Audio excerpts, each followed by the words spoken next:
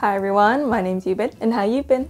So in case you didn't know, I have basically been on a diet. Cut to this past weekend, which was bank holiday weekend, and so everyone was at home Friday, Saturday, Sunday and Monday, and just to give you a little taste, a little flavour of everything that went down this weekend, we each had a massive serving of cream pasta each, and as we all know, that is a calorie bomb. And then I also made banana bread, and we just continuously ate that every single time we felt peckish. And then came the highlight, which was yesterday at 8:30 or 9 p.m. And keep in mind, I wasn't even hungry, but then we decided to have kimchi and tuna mayo kimbap, and that by itself would have been fine. But no, we also decided to have one packet of ramen each. And then come this morning when I weighed myself, which I always do anyway, and I was shocked to see my weight. I gasped.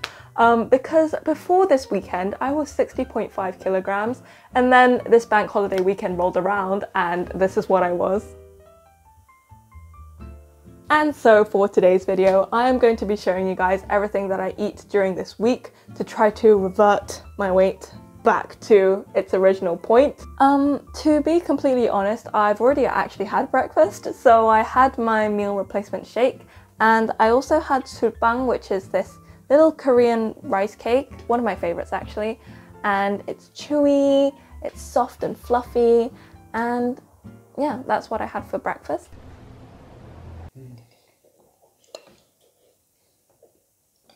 몸무게 쟀어야 돼서? 응. 됐어? 입 넘어갔어? 원상 복귀 프로젝트. 아니, 그건 슬픈 일이야. 아니 아침도 안 먹고 그냥 하루를 굶으면은 난 행복하게 빼고 싶어. 아침도 안 먹고 하루를 굶으면 얼마 빠질 것 같아? 해봐. 나도 궁금하거든. 근데 문제점을 발견했어, 내가. 너의? 응. 뭐? 님들이에요. 아니야. 아니야. 맞아.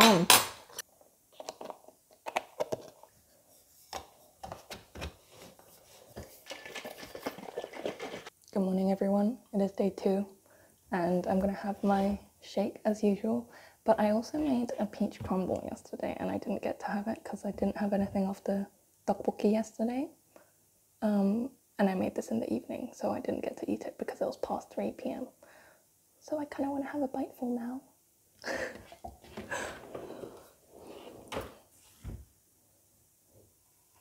Cheers.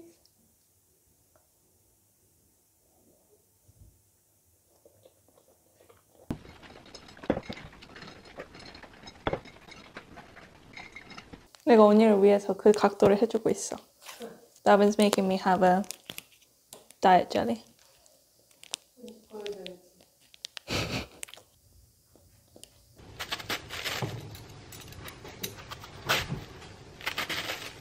For lunch, we're gonna be making okonomiyaki and yubuchoba.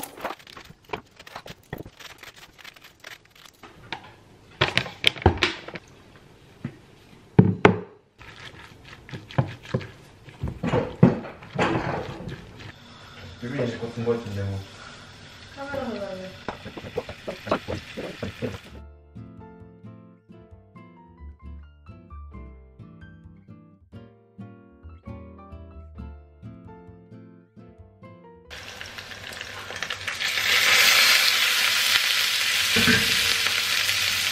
내가 어제까지 그렇게 짜증난다.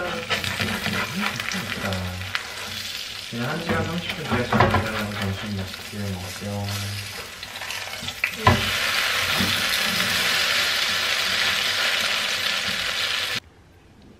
새콤이 되기지? 뭐가 왜 어땠어? 왜 왔다?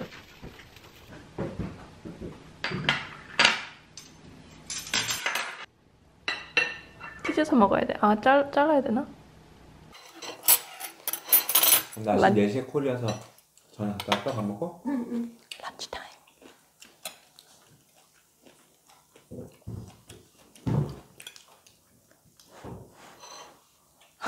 왜 이렇게 멀리 가?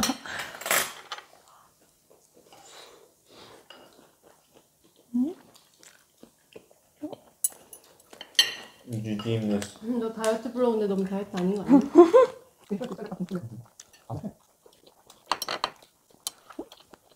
그렇게 미나리 입고 하니까 이렇게 안 쓰는 것도 장난 아닐 거야. 이게 아이런 데 있었다가 잘못해서 뚝 떨어지면 맛있던데. 예쁜이 블로그 200명 봤대. 한번 볼까? 왜 저래? 우선을 2개 다 알아? 응. 와 진짜 내 안경아 이제 아 나였어. 아 너는 솔직히 아니요. 나였어. 아 우리한테 얘기 안 했잖아. 왜 이게 의미가 없잖아. 우리한테 얘기했으면 몰라도. Time for a snack. We have peach and cherry crumble and some tea.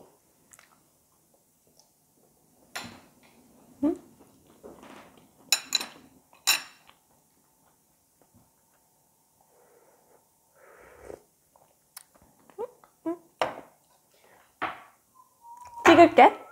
괜찮지? 안 되겠네. 괜찮지? 괜찮지? Good morning, everyone. It is day 3. 되게 행복한 백수처럼 보여.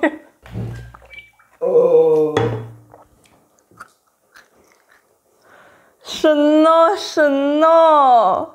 뭔가 소락하네. What you doing, mom? 근데 짜장밥은 doesn't always look the most appealing. 근데 언니 말대로 이 영상은 다이어트 영상이 아니야. We are now having lunch. We're having jajangmyeon with avocado and baekgimchi. Although we only have the 국물 of the baekgimchi, so.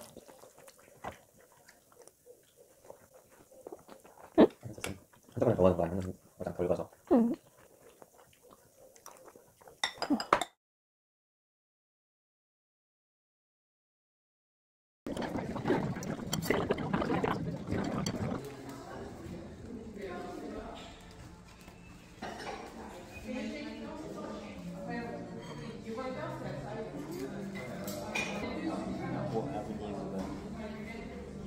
없어 이제.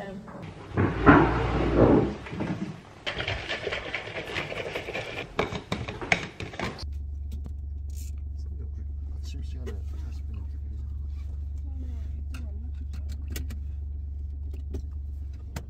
안녕. 미나 안녕. 보겠습니다.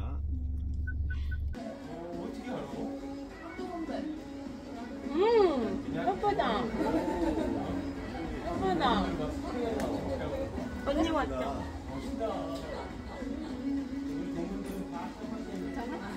예쁘다. 너무 예쁘다. 안 먹어.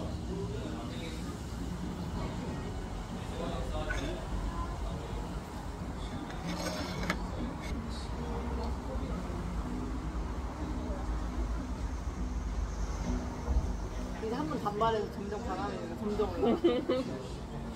여기까지 어때?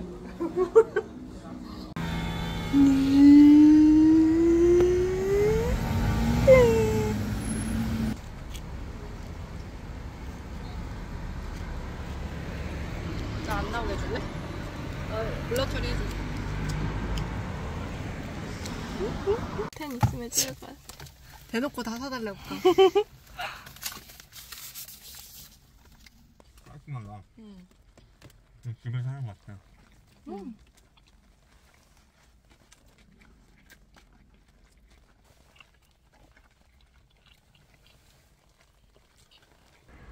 약간 고춧가루 들어간 거. 난 고춧가루 넣었어.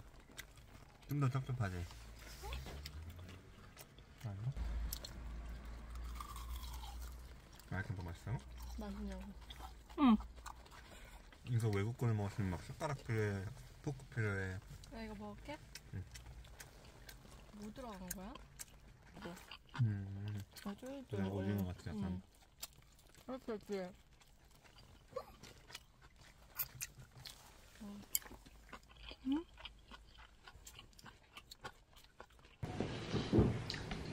누구야? 완전 매력적인데? 엄마 어딨어? 너무 좋다. 엄마 되게 이빨 닦았냐고 그랬어. 정말 좋다. 너무 예쁘다. 잘했다.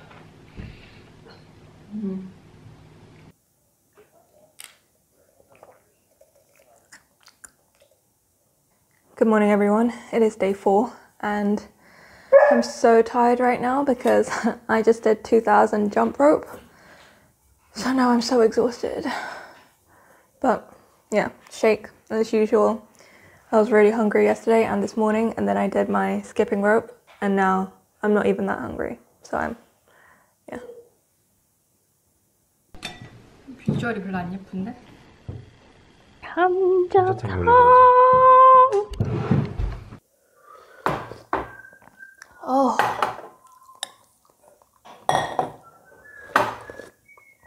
어우, 너무 맛있다. 이렇게 찍자.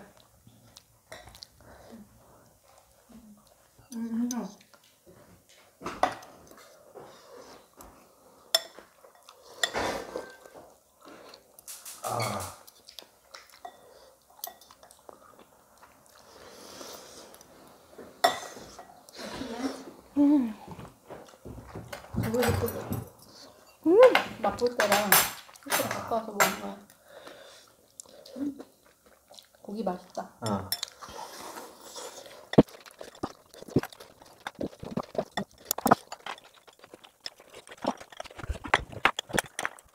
Good morning, everyone. Today, unfortunately, I've run out of the black sesame and the mixed grain shake, so chocolate it is for breakfast.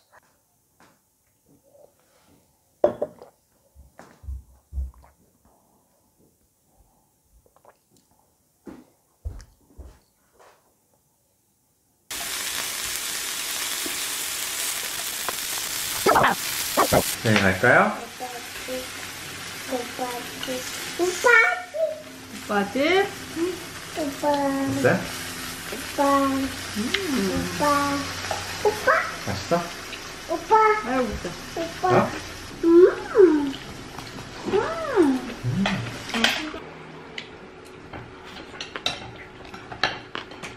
찍어줄까? 찍어줘도 돼? 기름 쪽으로만 해줘? 고기 좋아하네?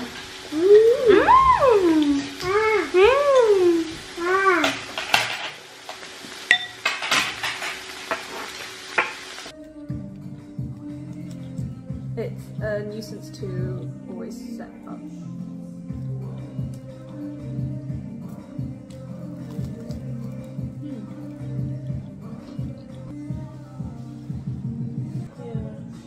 And your brother-in-law and sister also do it, so.